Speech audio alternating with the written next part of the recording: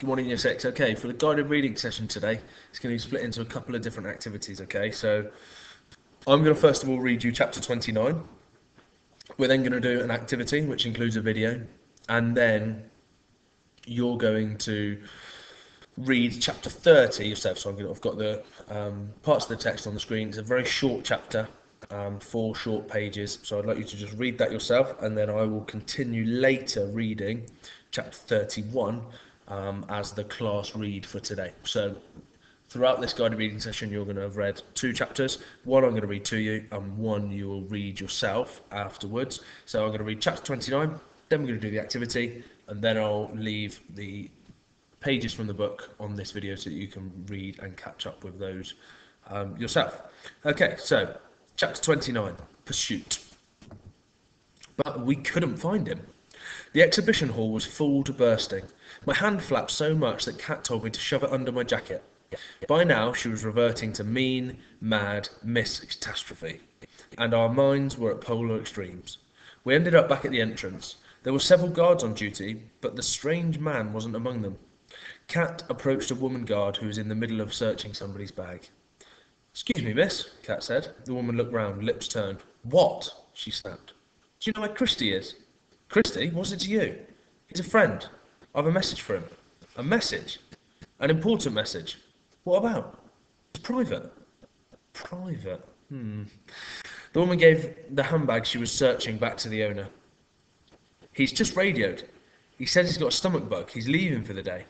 Which means me and my 2 mates here, we're on our own, right? We've got no time to stand blathering his friends, right?" "Right," said Kat. "With him, it's always the same. Sick this, dentist that, dead uncle the other. Never rains but it pours." Her lips went down. She shook her head. "Huh, just like his name. If you do catch him up on the way to the tube, give him a message from me. I'm sick of him being sick. He needn't bother coming in tomorrow. He's fired." "Fired?" I said, thinking of people being burned on the stake in olden days. "Fired, sacked, given the boot, take your pick." I stared at her, and so did Kat. Then Kat grabbed me by the sleeve. "Hurry, Ted." She dodged past the other people, excited, dragging me with her. I trod on 3 people's feet, but they were big biker men wearing thick back boots, and they didn't notice. We were out in the open air, across the lights, and I'd only just time to notice the weather. High strata cloud, fine sunshine. Before we were in the tube station, at the ticket barriers, and we glimpsed the strange man walking towards the eastbound platform. "It's him!" squawked Kat. "Hurry!" I took the ticket out of my pocket. My hand shook itself hard, so hard I dropped it. Kat screeched. I picked it up. The machine plucked it from my hand and spat it out on top. "Pick it up, Ted, pick it up!" I'd forgotten that the barriers don't open until you've retrieved your ticket. I picked it up and went through. "Run!" I ran after her, head off to the side. I saw her hurl herself onto a waiting train. The doors beeped, about to close. I stepped on and got trapped. I felt like I was being squeezed from 3 dimensions into 2. Kat heaved at the doors and yanked me in. Ugh! She turned into a tornado, an unstoppable force. "He's in the next carriage down, not far from the door. I can see him," she said. "I'll keep my eye on him. We'll get off when he does." It was a rattling, old-style tube train that screeched and jerked. We held tight to the bar as it took sharper bends. Sloane Square, Victoria, Blackfriars, Tower Hill, Aldergate East. The tube destination said Upminster. We were going all the way out there. After Stephanie Green, Kat stood into a crouch, like a tiger waiting to spring, and dragged me into a stooping position too. "He's getting up," she hissed. The train braked. It pulled into Mile End and halted. There was a pause. Seconds ticked by. Everybody waited silently. A man opposite tapped his foot on the floor. With a swoosh, the doors opened. Kat grabbed me and flew off the train, almost knocking over a gentleman trying to board. "Sorry," she muttered, pulling me after her by the sleeve of my sweatshirt. She ran behind a chocolate machine. The strange man was walking briskly down the platform, up a flight of steps. "Now," said Kat. I emerged from behind the chocolate machine. "Don't run," Kat said. "Saunter." "Saunter," I said. "I'm not good at sauntering," but I did my best. We sauntered down the platform, up the steps, through the ticket barrier to the street entrance. Kat spotted him across the street. We crossed to and did some more sauntering behind him. He never looked round. His hands were in his jacket pockets and his head was down, as if he was having a long train of thought. He paused by a corner of some traffic lights and outside a pub called the Falcon Arms. We stopped too. After a moment, he went inside the pub. It was a large, grubby building with big bay windows and no curtains. It had a drooping white banner across the entrance saying "Open all day."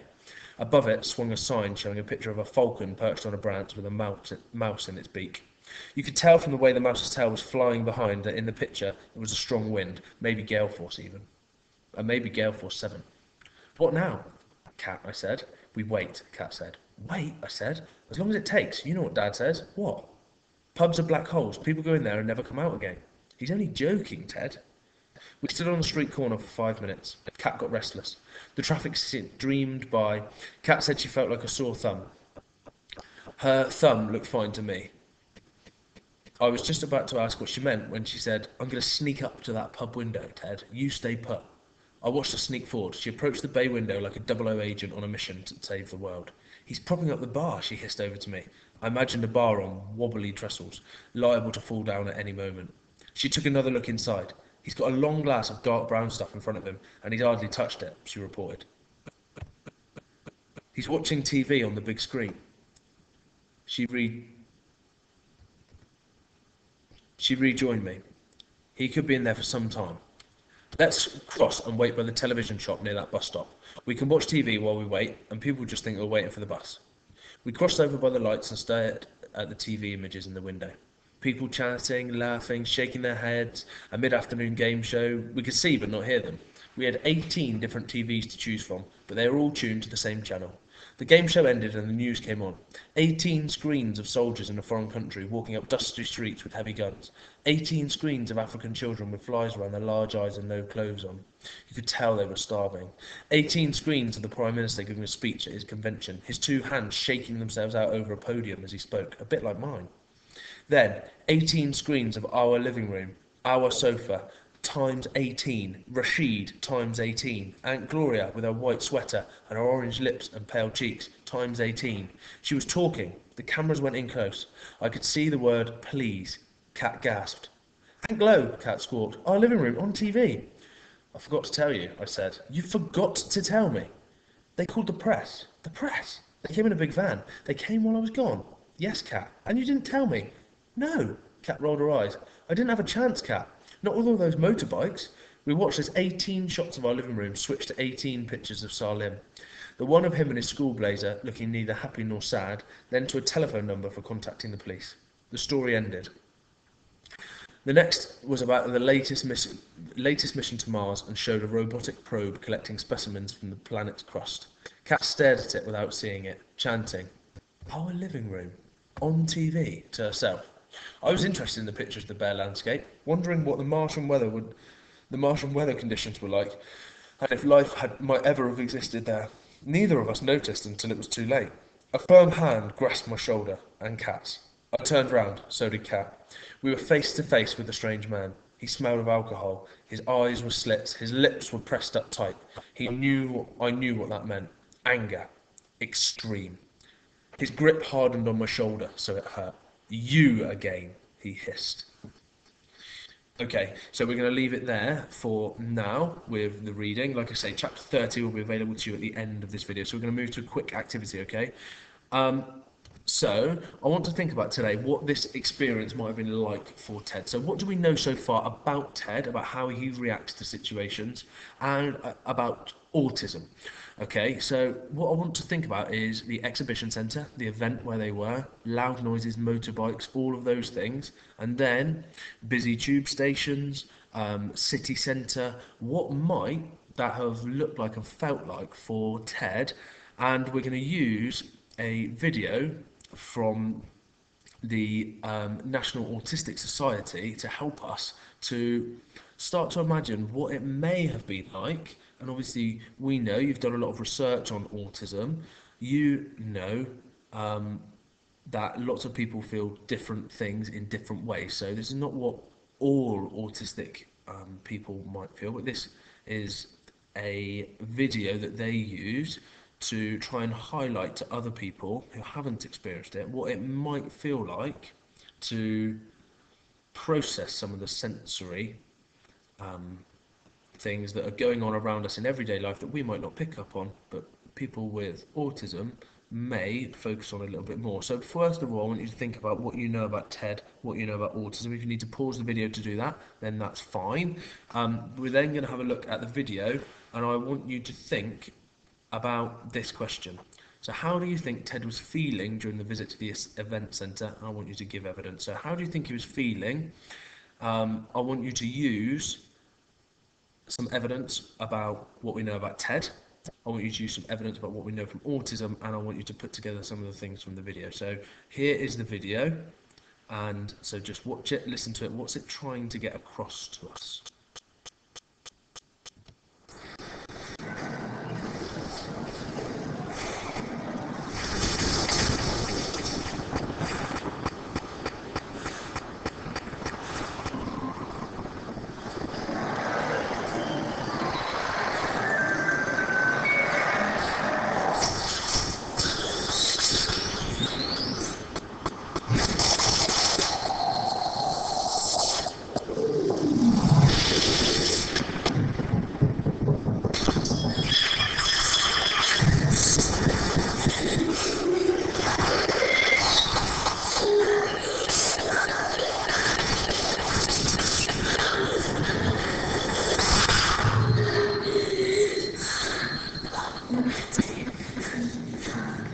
Six, 7, 8, 9. We had.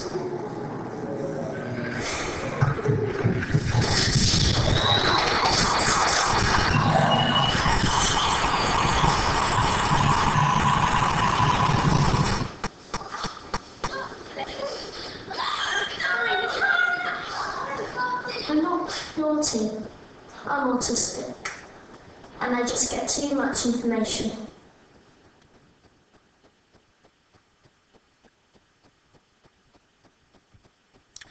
Okay, so there's some more information on the National Autistic Society website about that, and what I want you to think about is actually how just some of the things that might be going on that you might not always pick up on for somebody who has a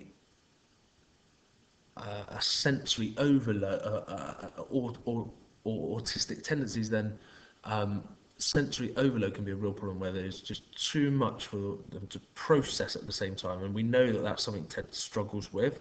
We also know that that's something that Ted has ways in which he tries to overcome. So he tries to repeat and chant things in his head about things he likes. He also flaps his hand, shakes his hand out, doesn't he, which helps him to concentrate back onto what he's doing. So what I'd like to do is use all of that to think about how he might have been feeling during that visit to the event centre. Answer that with evidence, and then here are the chapters to the book. So 4 pages. All I'd like you to do is to read those. You can pause the video on each page and then read as you're going along. Brilliant. Thank you very much, and see you soon.